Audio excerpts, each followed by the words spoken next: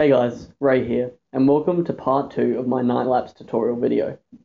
This part of the video will be focusing on editing and color correcting your time lapse that you will have taken following part 1. Now, if you haven't seen part 1, you can click here to watch that, and I would strongly recommend you watch part 1 before we go into part 2. For editing and color correcting, I normally use Final Cut Pro X, but for the purpose of today's tutorial, I will be using GoPro Studios, which you can download from this link here. I'll be using GoPro Studios because it is free and easy to use, so it's perfect for beginners. So, let's get started. Once you've finished recording your night lapse, the first thing you're going to want to do is import that footage onto the computer. Now, obviously this can take a while to copy the files, so I've already done it, and I'll just bring mine up now. So, once you have all your files on the computer, you're going to want to open GoPro Studios, as that is what we'll be using to edit this night lapse. Normally I use Final Cut Pro, but because GoPro Studio is free and really easy to use, for this tutorial I'll be using that. So you simply click and drag your clips into the Import New File section, and it will automatically build it into a small time lapse. So I'll just put this full screen. So you can see here, you select it, and you can scroll through and preview the video. Now, on here it's really grainy and horrible, as you can see. So the first thing you're going to want to do on here is check the advanced settings. Make sure you change your image size to 1080p, keep the frame rate at 30 frames a second, and make the quality as high as possible. Once you've done that, you can simply choose a file name. I'll just call this night lapse. Check that it's saving to the right directory, and you can change that by clicking here. And once all that is good, click Add Clip to Conversion List. And then you're ready to click Convert. Depending on the power of your computer and the amount of images that you have, converting can take quite a while, but as I only have a 3-second time lapse, conversion shouldn't take too long. So once this file is finished converting, we will be going to the editing phase, where we can color correct, change the exposure and contrast of the video to make it look as good as it can look. Alright, so now that the conversion's done, we can proceed to step 2. GoPro Studio is going to try to make you choose a template, but because we only want the time lapse, I normally just choose blank template. Now, as you can see, we can click and drag our night lapse movie that we just saved, and it will go into the timeline. GoPro Studio automatically applies a sort of preset to the footage once you've imported it, and that's why it looks really dark and kind of horrible here as well. Although there's no noise, the stars aren't very detailed and neither is the background, so I'm going to change that. First, you'll want to open all these tabs.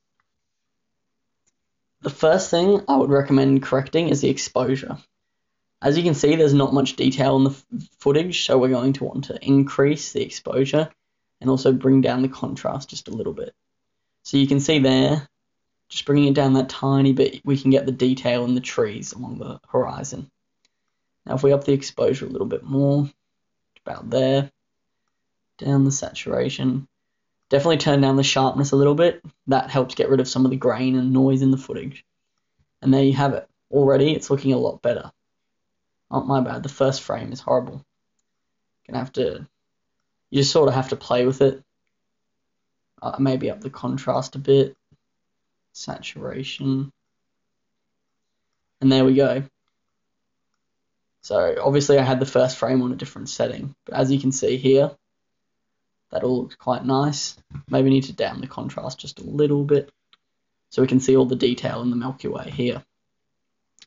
Now, once we've got the exposure and contrast set correct, we want to set the temperature and tint, which is under white balance here.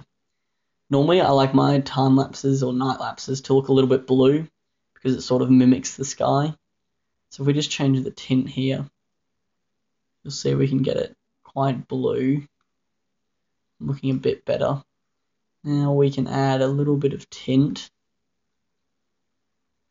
Sort of brings out a bit more detail in the sky as well. We don't want it too purple, just a little bit. And there you have it. There is the night lapse. Now it is still a bit grainy. Obviously GoPro Studio isn't the best tool, so if you are interested in making videos and time lapses, I would definitely recommend getting a more advanced program such as Final Cut or Adobe After Effects, any of the Adobe software as well. The good thing about GoPro Studio though is, first of all, it's free and it's also very simple to use. As you can see, we've done this in about 5 minutes and it looks pretty good. You can go up here and change split so you can see what it looks like before and after. So before's on the left, after's on the right.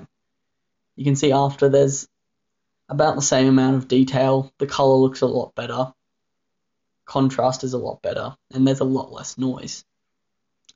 So once that's finished and you're happy with your product, simply click export, choose a file name, so I'll just call this night-lapse, final one, choose where you want to save it. Now normally I use the custom preset, choose the best quality possible, 1080p composition, keep the same frame rate, and encode it as a H.264, which is the general standard for uploading to YouTube. Now click export and your time-lapse should be done. So make sure you muck around with this and try out all the different settings yourself. You may be able to get a better looking time-lapse than what I've done here, as the initial photos that I took weren't the greatest for this one, but it was a fun little experiment anyway. So once that's finished, you'll be able to play back your final product. So what you're watching right now is the final time-lapse we produced. If you enjoyed this video, make sure you hit the subscribe button that's on the screen now. Head over to my channel to see some of my other time-lapses, such as my Uluru time-lapse that this was taken from, and my sunrise and sunset time-lapse. Thanks guys. Cheers.